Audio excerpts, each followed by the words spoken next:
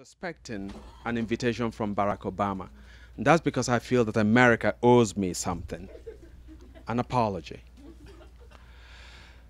So the protagonist, I mean, some of the stories the stories I'm going to tell actually are stories of my own immigrant experience.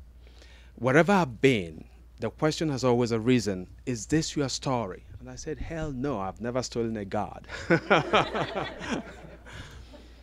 So it's not my story. But I have also some interesting stories of my own to tell. So let me tell one or two of them, if you don't mind, right?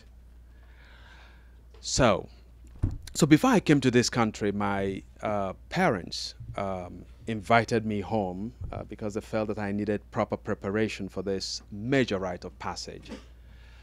I had never been outside of Africa. I'd been to a few African countries, but never outside of the continent. So this was a really huge deal that Chinua Achebe invited me to come be the founding editor of a magazine that he founded called African Commentary. So I went home, and my parents and uncles and aunts were giving me advice. An aunt of mine, a very old aunt, my father's only sister, said to me, whatever you do, don't marry a white woman. And I said, what's the problem with a white woman? And she says, oh, I love them. It's just that I want somebody, a wife whose language I can understand. I ended up marrying a half white woman.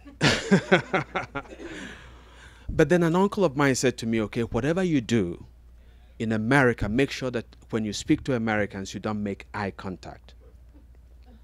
And he said to me, every American carries a gun.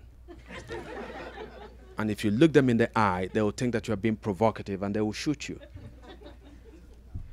So my uncle had never been to America, so you wonder where he formed this impression. Well, years ago, from time to time, a movie would be shown in a public space, right?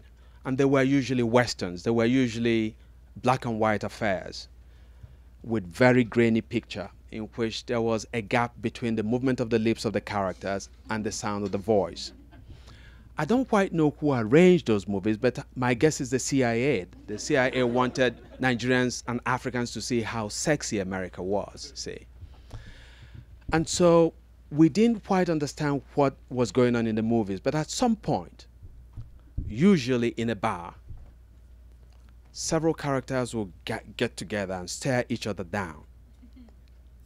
And that became a signal that they will pull guns from both sides of the hip and start shooting. And people will work themselves into a frenzy of excitement. And we loved it when they began to knock down the bottles, you know, with their bullets. So my uncle formed the impression that the worst crime you could commit against an American was to look them in the face, because they will stare each other down, and that's when they pull the gun. So he said, make sure you don't look Americans in the face. I promised not to.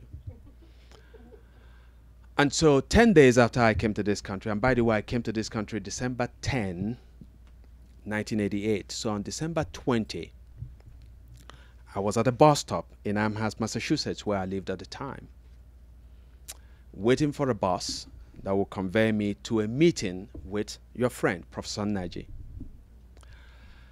As I waited, a police officer was driving past the bus stop, and he and I made eye contact.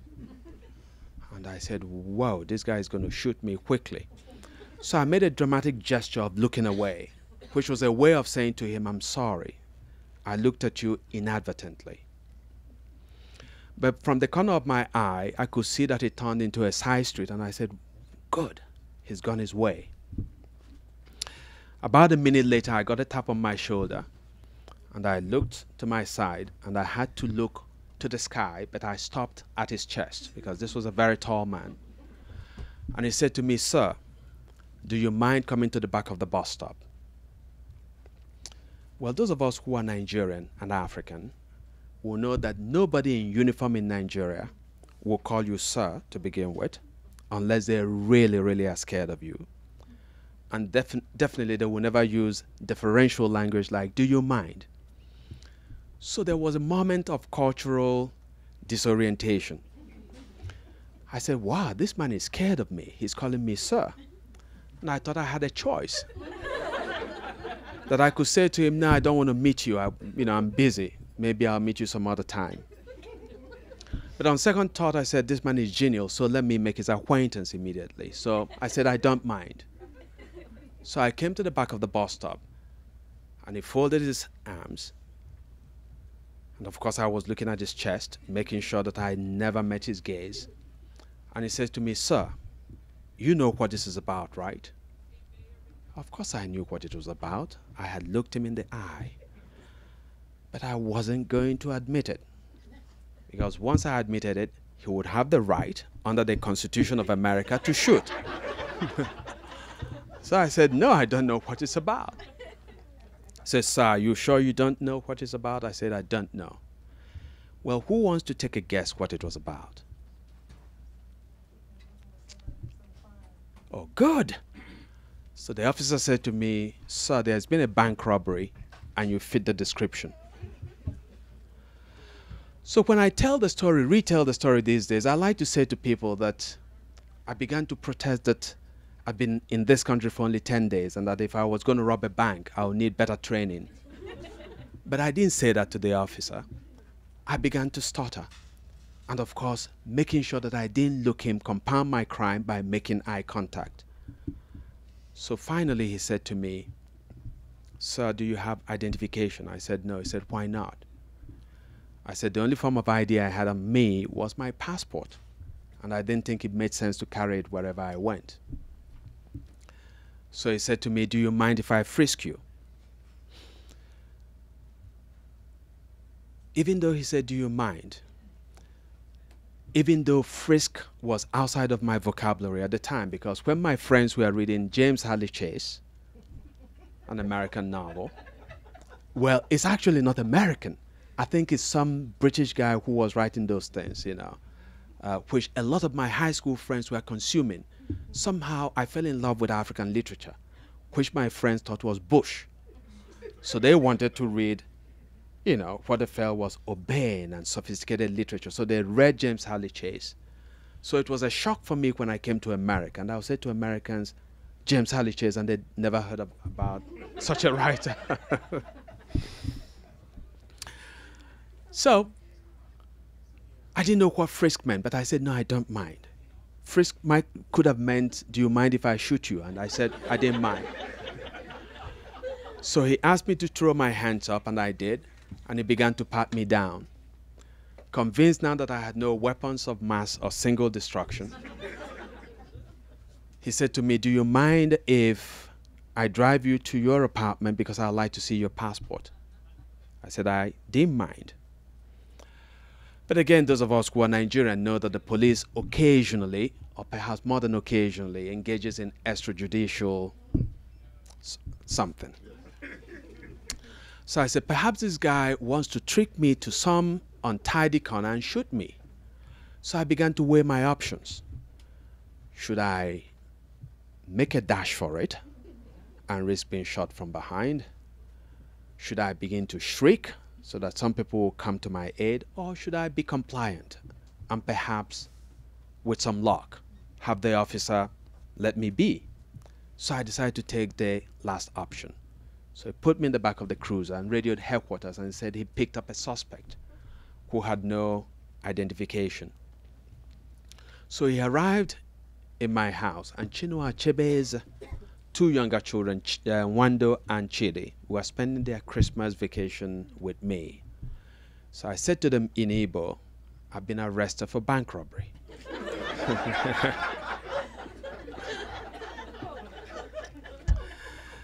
Then I went to my room and picked up my passport and gave it to the officer.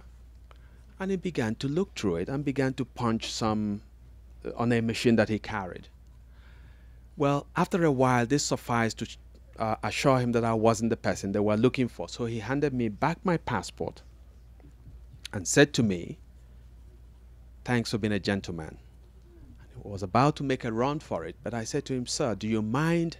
Because it occurred to me that so many people saw him pick me up.